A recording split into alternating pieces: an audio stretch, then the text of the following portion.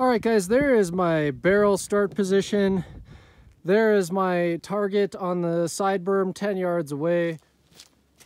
One thing that I constantly get blown up on the comments section, the recoil strap is too slow to be used in a hurry.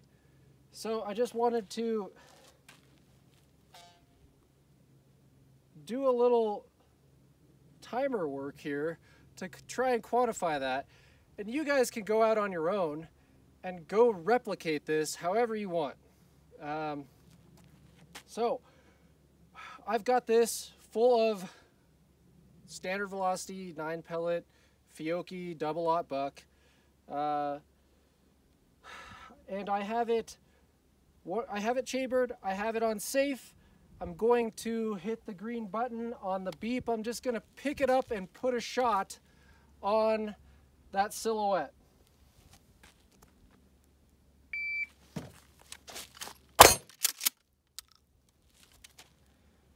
.209 to pick it up. You saw I didn't have to fumble with the grip. It just goes right in there. And if I missed completely, guess what?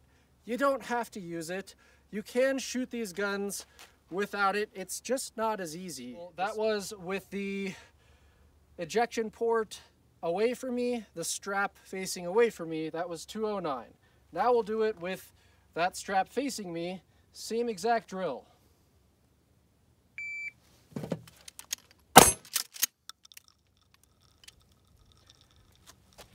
.201.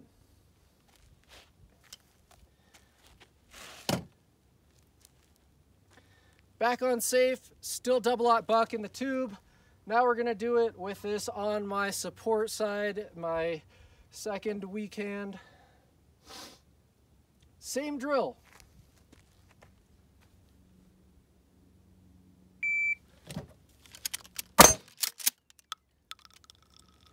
.199, still in the strap. Now we can do it on my primary weak hand with the strap facing down. Same drill.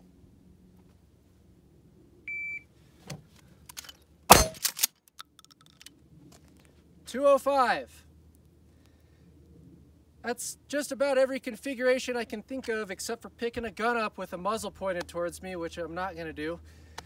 That was using full power double-aught buck, in a hurry, acquiring a target, fetching a gun.